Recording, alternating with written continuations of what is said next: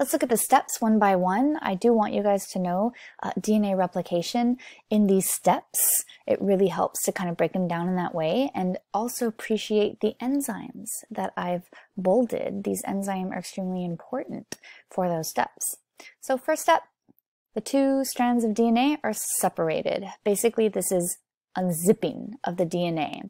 And the enzyme that's responsible for this unzipping is called helicase. Kind of think of that enzyme, helicase, as a zipper. And it's going to be involved in unzipping that DNA that was once together. These two strands bonded, hydrogen bonds are going to hold them. The helicase comes in, zoop, unzips it, and we can actually see those strands open up. We can also see that these strands are anti-parallel, having that 3' end over here. Well, its anti-parallel complement will be the 5' end. So that unzipping occurs, helicase allows for that. Appreciate in the beginning slide, just kind of bringing that advanced topic back.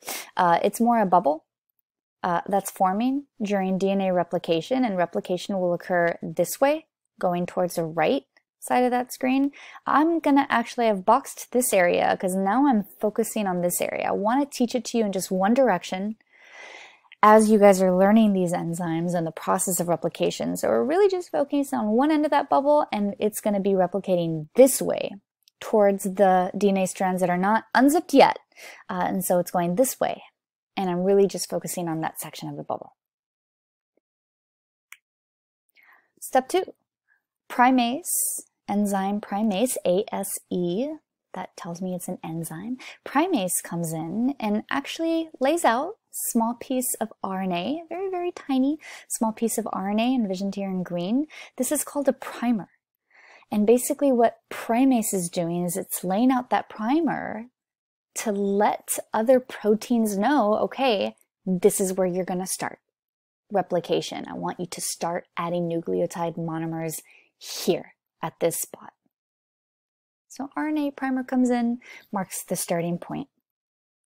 You will see why in a minute why I'm focusing on this strand, because appreciate that I have two parent strands in this dark gray. Here's one parent strand, here's another parent strand, and they're both going to get copied. Or they're both going to get complements to end replication. There's a reason why I'm focusing on that top strand. You'll find out in a bit. Step 3, DNA polymerase comes in, that enzyme, and it's DNA POL for short. It's going to come in and lay out the new nucleotide monomers. It's a big player in DNA replication. It knows, okay, I'm going to start here. There's my RNA primer, and I'm going to go ahead and synthesize and elongate this new DNA strand. And it's going so in this direction. This is called the leading strand. The reason it's called the leading strand, and I want to point this out, so I taught you guys that new nucleotide monomers are added at the 3' end and only at the 3' end. So here, the parent strand is at 3' on this end. That must mean that this new strand is the 5' end over here. It's not written, but the 5' end is over here in its complement strand. As we're going this way, this end over here is going to be 3', so we add monomers here, then add, always reading from 5 to 3. So this isn't a problem on this strand, so it's called the leading strand because it does this quite fast. The other strand that I haven't pointed out yet does have an issue because here's a 5' end, that's the parent strand on this side, so the new strand is going to read 3' over here, but it's going to want to go this direction along because that's where it's getting unzipped. But it can't go in this direction because the 3' end of its complement strand is over here, so it really wants to go this way. But you're going to see a little technique that kind of forces this strand to read in this direction. We're going to learn that next. So going back to that other strand, so I want to recap over here. This is going to be my parent strand that I'm highlighting over here. This is now my newly synthesized complement strand to that parent, and it's being synthesized by DNA polymerase in this direction. We can kind of see that enzyme over here. It's still doing its job, adding new monomers. Because over here on the parent is 3', well, over here on the new complement is 5', and it's reading 5 to 3 as it keeps going this way. That's great. That's how DNA polymerase likes to work. We call that the leading strand.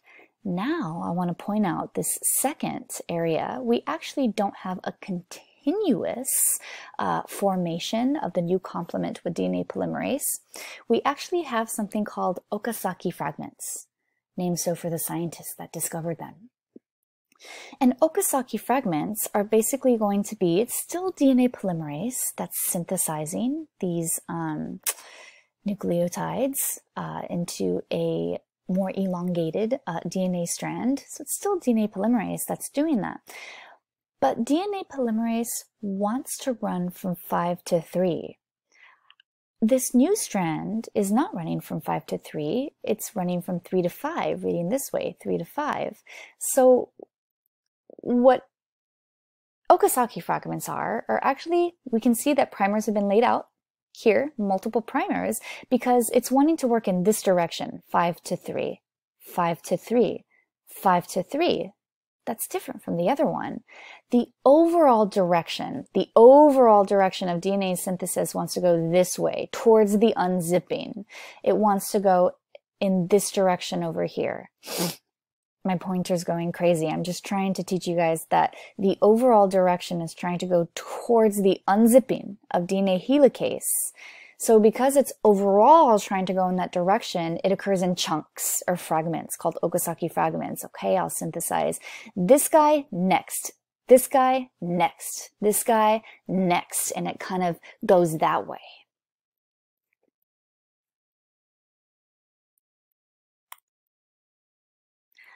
Overall, DNA polymerase will add enough monomers, nucleotides, to have a complete complement being formed between the different Okazaki fragments. This is called the lagging strand for that reason, and that it is not a continuous strand like the other parent. Step 4. Exonuclease comes in, removes all those RNA primers. Exo, exit. ACE, A-S-E, enzyme. Yeah, so exonuclease, we don't want to keep RNA in our DNA. Well, the primers were made of ribonucleic acid, so exonuclease comes in, takes out those primers, so there are the primers getting removed. Another DNA polymerase comes in, fills in those gaps. So that way we don't have any gaps in the DNA. We have a continuous strand on both sides. To seal up those holes, once again, because DNA polymerase is coming in and filling in those gaps, but we still have some holes that kind of need to be sealed up. Kind of think of this next step as the glue of DNA, and the enzyme that's involved in kind of sealing up all the different Okazaki fragments together, all those different gaps that are formed during this process, is called DNA ligase. It seals up everything, makes everything nice and smooth, so that ultimately we end up getting a fluid, continuous strand of DNA. This image right here, just check that I'm recording. Okay, perfect. So this image right here is showing you guys a summation of DNA replication, the process that we just talked about. Dark blue is going to be the parent strand in this image. Light blue is going to be the new complement strand that's forming. I do like this image because it's showing you all the steps in one, because really how DNA replication is working is all those enzymes are working together at the same time. This is a very fast process that occurs in your cells. You've got millions of nucleotides that need to get synthesized, need to get duplicated, And so we just have all these different players working together to be efficient about this process. I like this image as well because it's showing you guys, let me get my pointer again, it's showing you guys that the overall direction of DNA synthesis is heading this way. You see that arrow pointing to from right to left in this image. And so really what that is telling me is that the unzipping is occurring over here, and it is. Here I can see that this DNA, the parent, is still unzipped. There's no new strands that are being formed yet. Here's the unzipping. The unzipping is done by helicase, doing that unzipping. So the synthesis is going to go towards that unzipping as the DNA opens up. And as the DNA opens up, we have multiple proteins that are involved that I didn't talk about. This is going to kind of help keep the DNA stable. What was double-stranded now is single-stranded, so it's a little unstable. We've got some help there.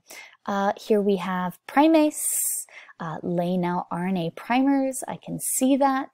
Here I can see on the top side DNA polymerase, shown here with this silver square, is synthesizing the new strand on the leading strand. Leading strand, light blue, is being synthesized in the 5 to 3 direction. DNA polymerase likes this and so adds new nucleotides in that way. I can see the Okazaki fragments being formed on my lagging strand. Over here's my primase laying out that primer. Here's another primer. Lagging strand is synthesized discontinuously. It happens in chunks and fragments. So primase is going to lay out different RNA primers along those fragments. Here comes DNA, here comes DNA polymerase. I'll show you guys this one where it is synthesizing in the 5 to 3 direction. 5 to 3 direction. Here's another 5 to 3 direction because that is how DNA polymerase likes to work. So this is the lagging strand since it occurs in Okazaki fragments.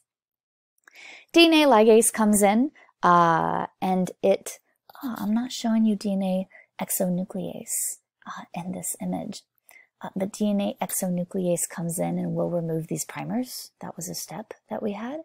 And then DNA ligase comes in, seals everything together along, especially these Okazaki fragments, to make one strand at the very end of it, one nice long continued strand.